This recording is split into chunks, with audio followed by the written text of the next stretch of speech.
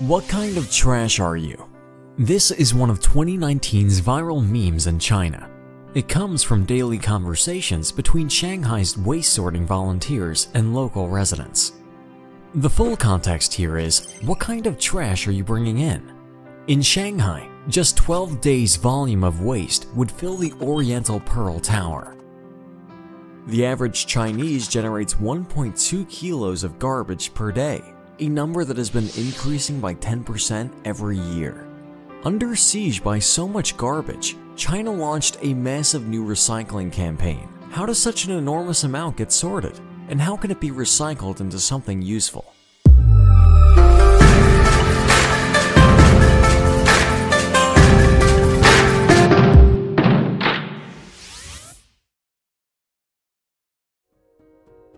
Incineration is the most common way to deal with trash, but it is crucial to separate dry and wet waste in the first stage, or else incineration will not be efficient, likely resulting in harmful byproducts.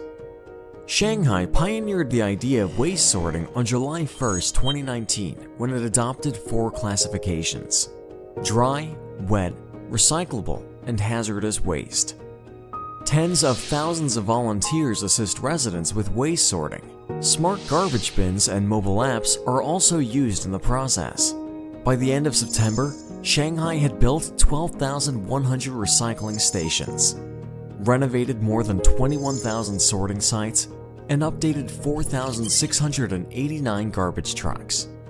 The capacity for incineration and biomass has risen to 24,350 tons per day.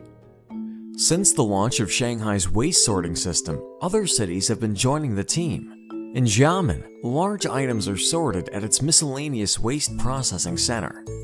In Beijing, citizens can scan QR codes to obtain trash bags and find the correct place to drop their garbage.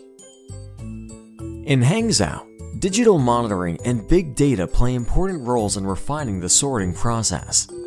By the end of 2020, 46 major cities are expected to have established waste sorting and processing systems.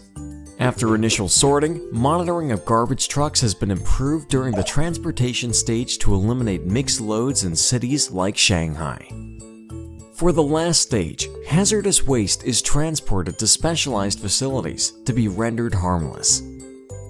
Recyclables are turned into new products.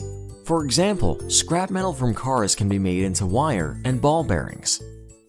In 2018, Beijing repurposed more than 30 million tons of construction waste, utilizing it for public projects like paving roads and city landscaping.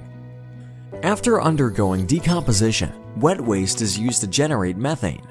Similarly, dry waste can be processed to generate electricity. Good example is Laogang Waste Incineration Plant in Shanghai. As the world's largest plant, it deals with 3 million tons of household waste every year, generating nearly 1.5 billion kilowatt-hours of energy. The trend toward waste sorting has also arrived in rural areas.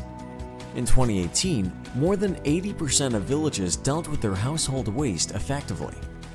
Waste is a misplaced resource. In the future, China will implement waste sorting in more places. Recyclables will be reused to cut pollution to a minimum and promote efficient economic growth.